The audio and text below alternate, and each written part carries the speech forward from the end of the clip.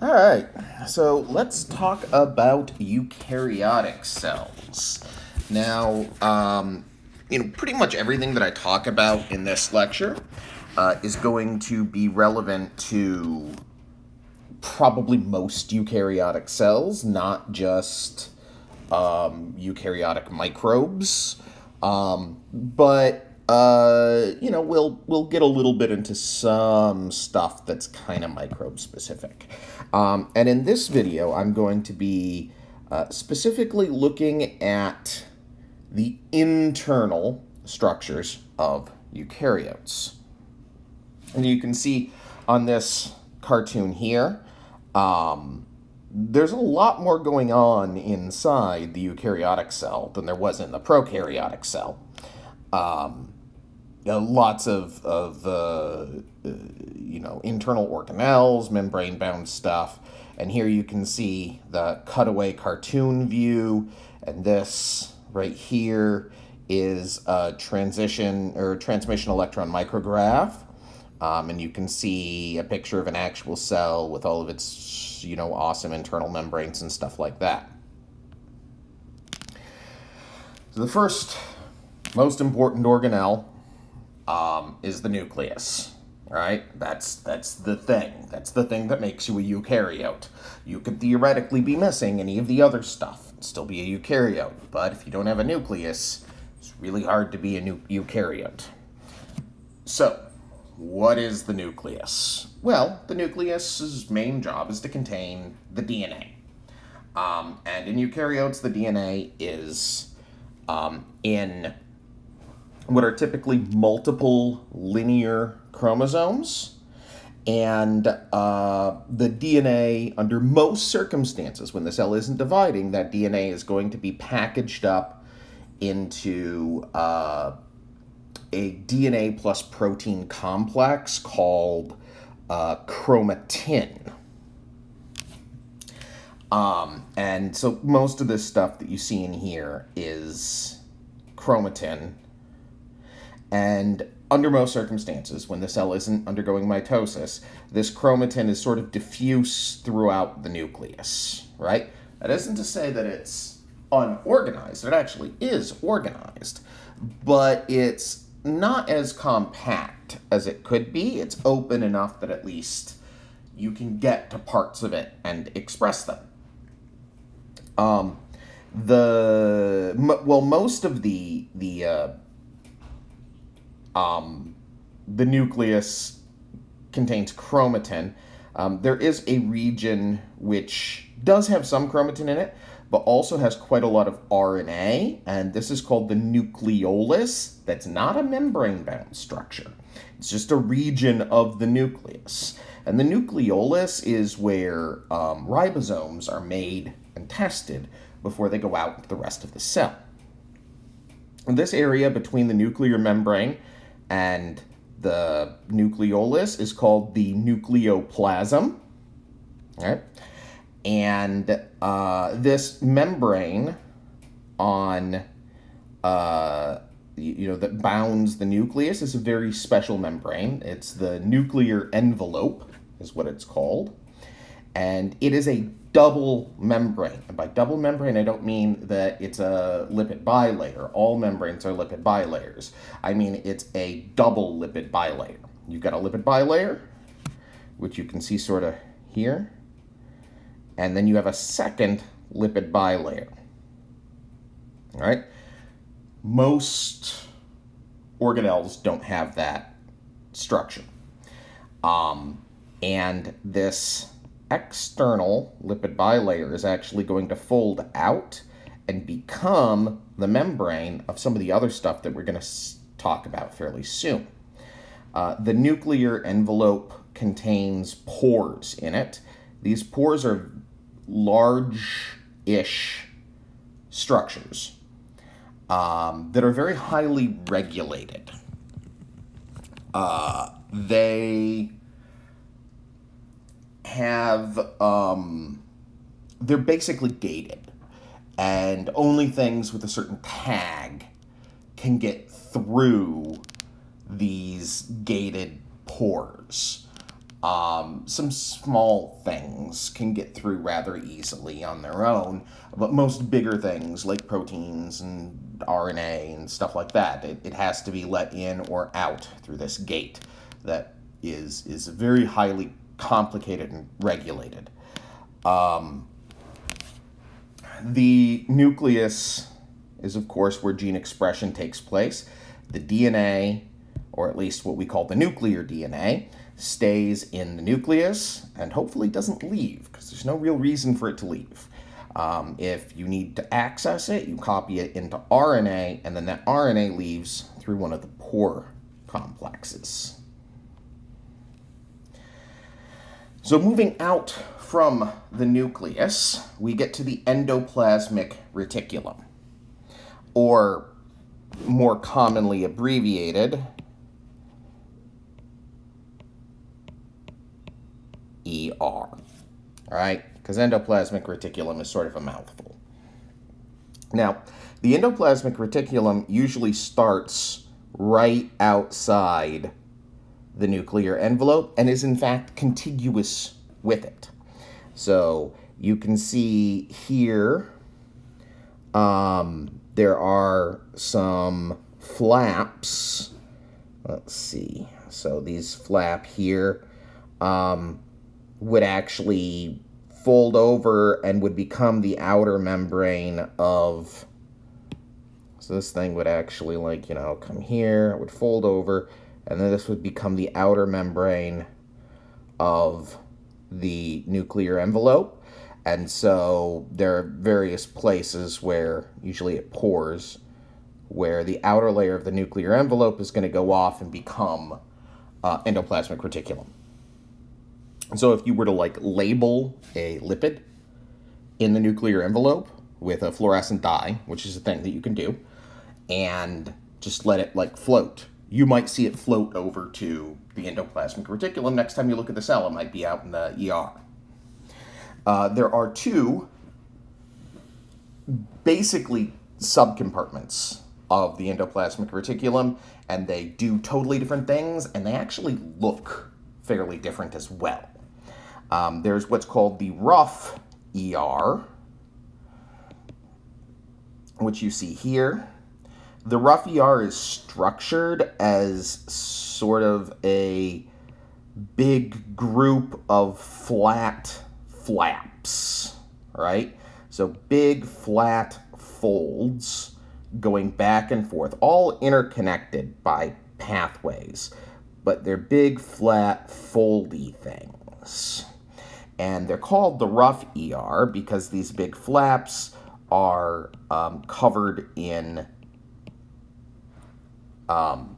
ribosomes. Now, there's basically two places in a eukaryotic cell where proteins are made. You can have proteins be made in the cytoplasm by just, like, what are called free ribosomes, and they typically make proteins in the cytoplasm that are going to stay in the cytoplasm. Some of them will actually get re-imported into the nucleus, and a few of them will go into a few other organelles. But for the most part, if it's made just in the cytoplasm, it stays in the cytoplasm. If a protein is made in the rough ER, then it's going to stay within what's called the endomembrane system, which is the nucleus, endoplasmic reticulum, Golgi, and then from there to other organelles, lysosomes, peroxisomes, or be destined for the surface, outer membrane of the cell, or even be exported from the cell. All right? So this rough ER is the site of protein production, or it's a major site of protein production. And the protein is produced on these foldy flat, on the surface of these foldy flaps. That's why there's so many foldy flaps. It's to increase surface area that's available.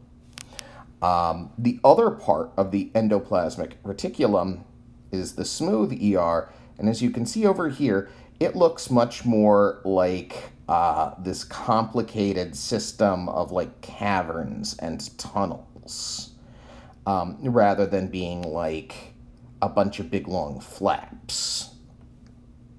No ribosomes here. And in most cells, there's going to be less mass of it, but there are lots of exceptions to that. The smooth ER has two main functions. First is that this is where lipids are made, right? So this is where membrane is born, where phospholipids get made. All new membrane that gets made in the smooth ER. This is also where other lipids like cholesterols and triglycerides and even steroid hormones get made. The second thing is that the smooth ER is involved in detoxification. So it tears apart molecules, particularly organic molecules, particularly hydrophobic organic molecules, and destroys them, right? And I'm not talking about taking apart like proteins or DNA or RNA or any of the major biopolymers. That happens somewhere else. But toxins are usually small organic molecules, and a lot of them are going to be destroyed by enzymes in the smooth ER. One thing that I do want to note, right, so is the name here. Endo means inside, plasmic, right? We said plasm means like goo, but in this case that means inside the cytoplasm. Reticula is an old Latin word that basically means net or network. And so like when you look at these under a very powerful microscope, what you see is that like all of these flaps, fold, tunnels, they're all interconnected. So they all form this vast network. So this is the network inside the cytoplasm. That's basically what the name means. The Golgi, all right? So I'm actually going to draw some endoplasmic reticulum here. So I'm not going to draw it very well, but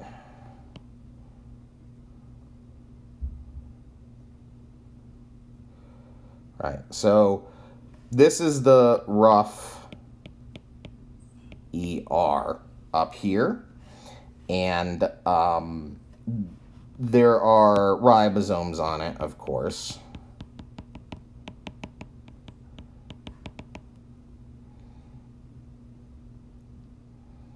I drew this on the wrong side, but whatever. So those are ribosomes, and those ribosomes make like proteins,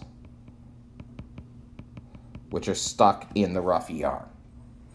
Now what happens is these ends of the flaps will sort of pinch off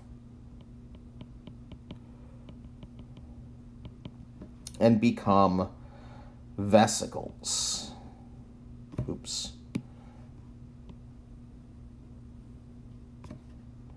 Containing proteins. And these are freshly made proteins, just made in the rough ER, and they need to go for processing. All right? And I drew this rough ER on the wrong side, unfortunately, because this is the side that faces the ER, so just pretend like that.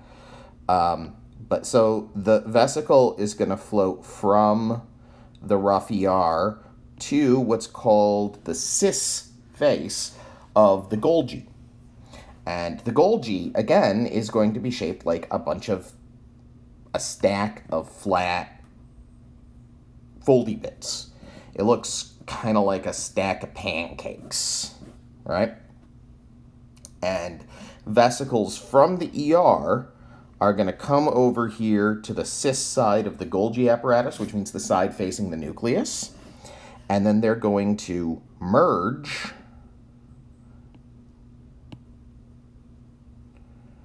with the Golgi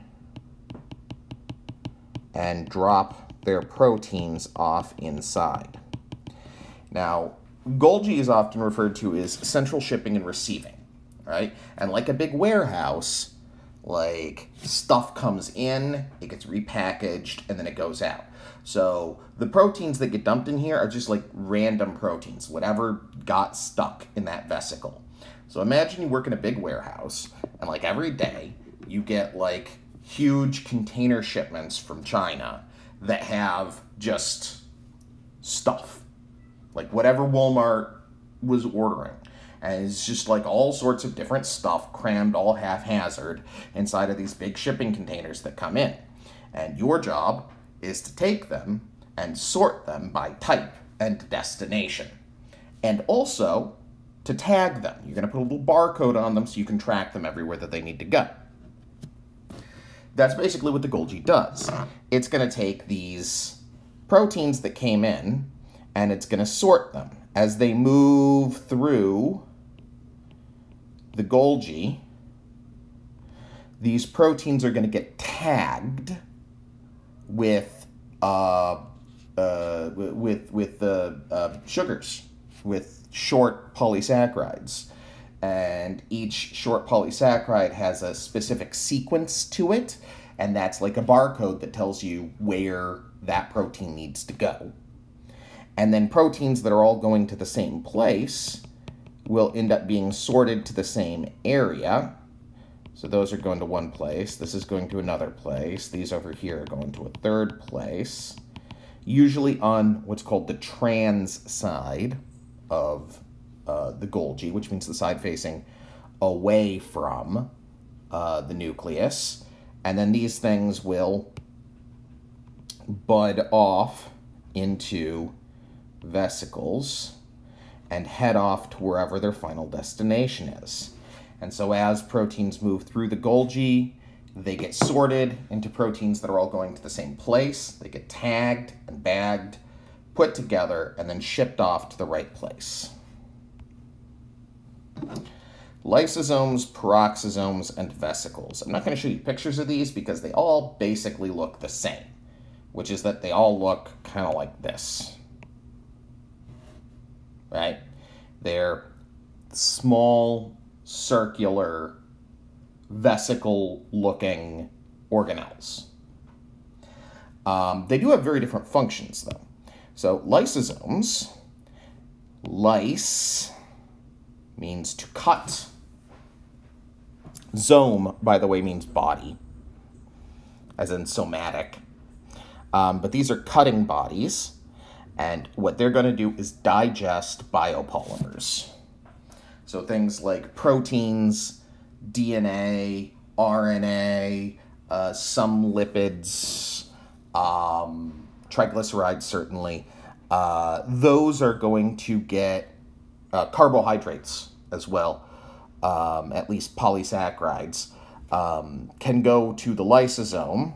And in the lysosome, you have all sorts of cutting enzymes, and those cutting enzymes will take these big long polymers and chop them into monomers. It takes proteins, turns them into amino acids, takes DNA, turns it into nucleic acids, takes fats and turns it into glycerol and fatty acids, that sort of thing.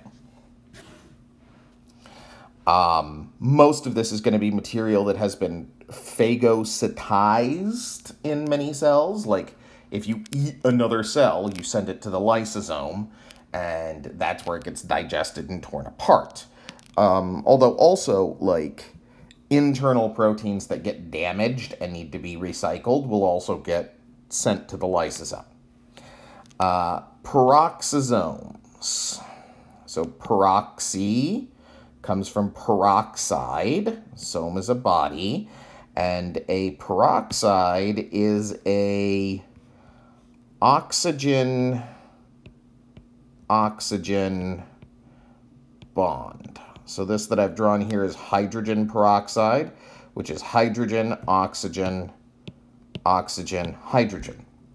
So this peroxide bond is important because it's extremely unstable. Oxygen does not like to be bound to other oxygens because oxygen is an electron hog, and when you got two strong guys fighting over the same two electrons, and they struggle back and forth, this tends to disassociate into what's called a free radical, which has an unpaired electron and is extremely reactive and dangerous. It goes around stealing electrons from other things, randomly breaking bonds inside of the cells. It's a really nasty chemical to have inside of your cells. Unfortunately, it's a byproduct of aerobic metabolism. So if you do aerobic metabolism, if you use oxygen to get energy, then that oxygen goes through a peroxide intermediate. Some of those peroxide intermediates leak out from the mitochondria or wherever. And if they get out into the rest of the cell, they can do real damage. So peroxisomes have enzymes called catalases that can take this hydrogen peroxide and can safely turn it into oxygen and water, right? So they get rid of this dangerous free radical forming byproduct. Oxygen's actually very poisonous, as we'll discuss in a lecture fairly soon. The other thing that peroxisomes do is that they are involved in detox. So since you got this compartment that's full of all of these dangerous peroxides that tear things up, right, some molecules are just really, really hard to break down, particularly lipids and lipid-based molecules. So you might throw all of those things into the lion's den, the peroxisome, where they're going to get torn up by all of the peroxide in there. So peroxisomes are used for the digestion of lipids, fatty acids, and detox. And they get rid of these peroxides, which are very dangerous. Vesicles are just like membrane-bound sacs. They're transitory.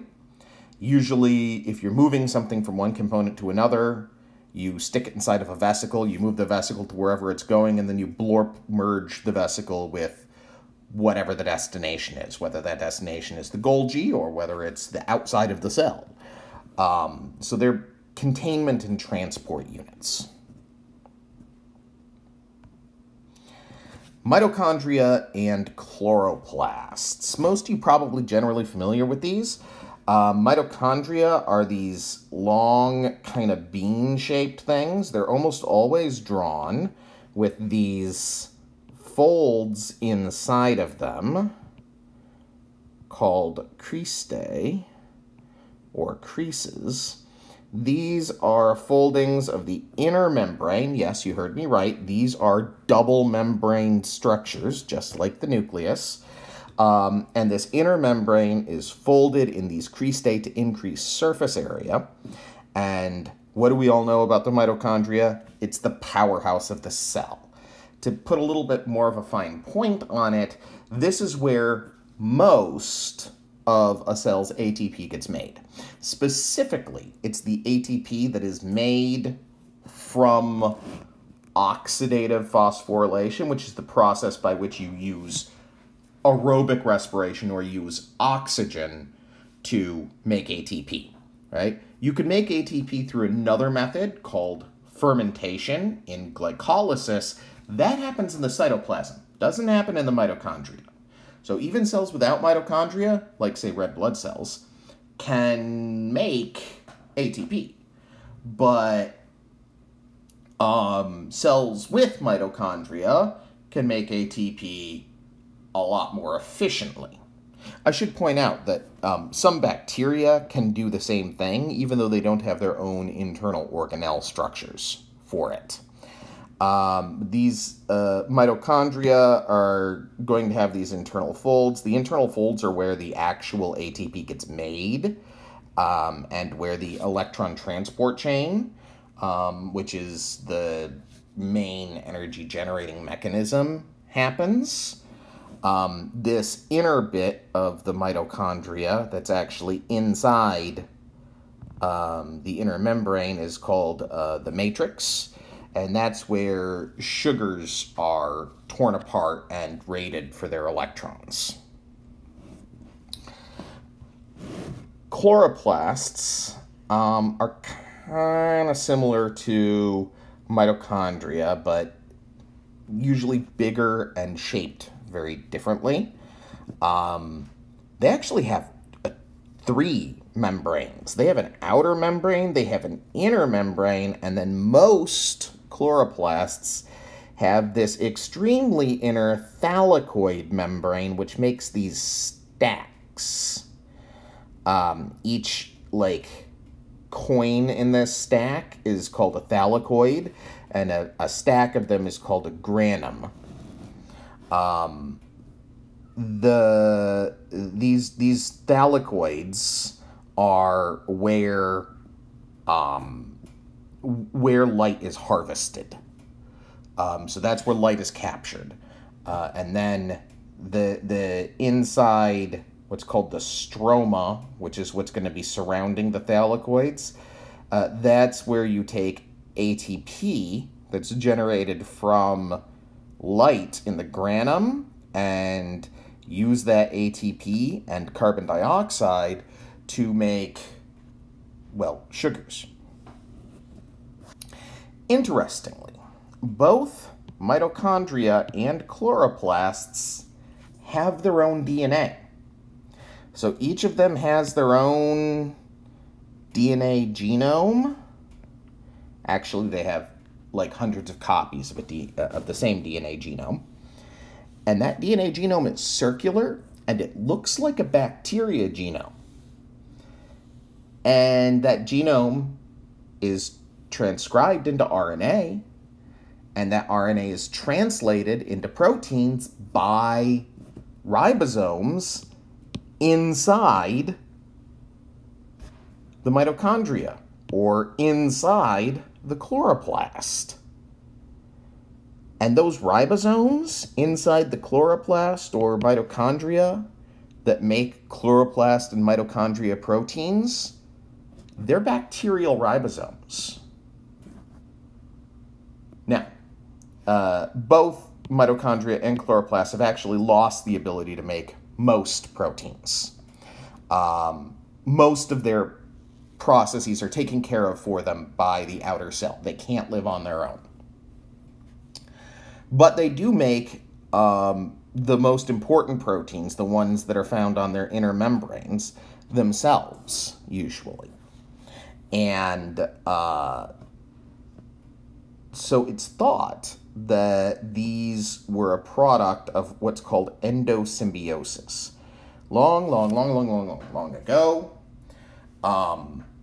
some early primitive prokaryote ate a bacteria that could do this really useful thing. It could photosynthesize, or it could use oxygen. And for whatever reason, it ate this thing, but didn't digest it, and kept it around because it was useful. And eventually, they became completely interdependent, to where the outer cell cannot live without the mitochondria, and the mitochondria can't live without the outer cell. And then it just became part of it. But the way mitochondria are made is that they undergo binary fission, much like bacterial cells do.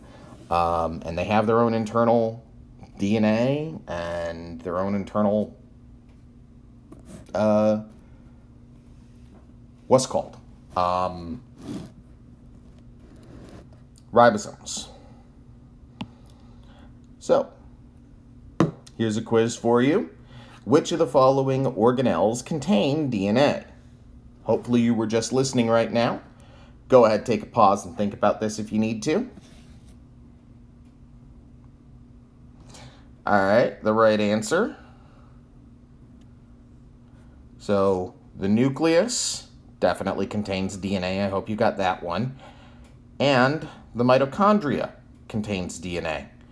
Endoplasmic reticulum, Golgi, lysosome, they do not.